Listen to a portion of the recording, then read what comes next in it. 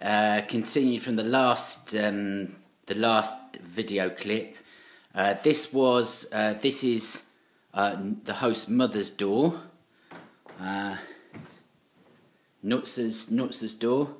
This is my host brother's bedroom door. His name is Datu. I think he's 20 years old. Okay. Here's the kitchen. Quite a nicely decorated house. Good morning, good morning. Good morning, how are you? Would you like to say hello? Hello. Gamajoba. So Gamajoba is obviously for the camera. That is yeah. You're being recorded. What's your name? What is name? Natila. Natila. Hi Natila. Natila. What is your My name? name is Rafi. Yeah. Rafiq's the local schoolboy here. He's learning English with me, aren't you? He didn't understand that. I said it really quickly. That's not. My name is Nutsa. My name is Nutsa. My name is Nutsa. Great, that's good. My name is Marga. Hi Marga. Good news. Okay, so what we're going to do now is have a quick look around.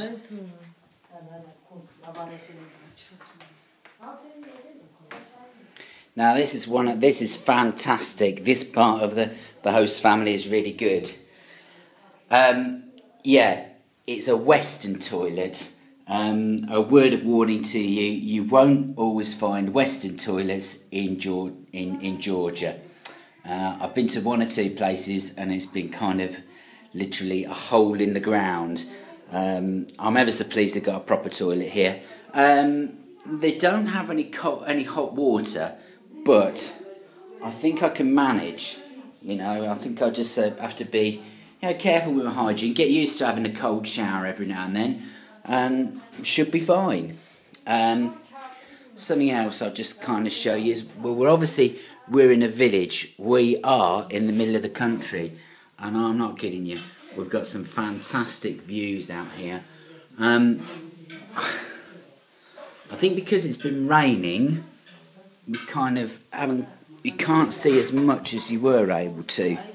Let's put my shoes on and have a look.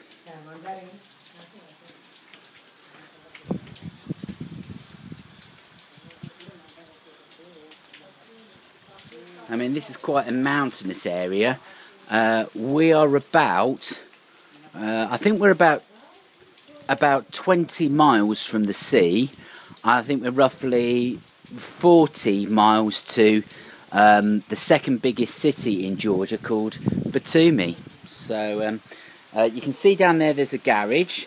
My host brother, well, he's got a car, so that's something else that you might be interested to know. He was very generous towards me. He took me into Ozzageti yesterday in his car.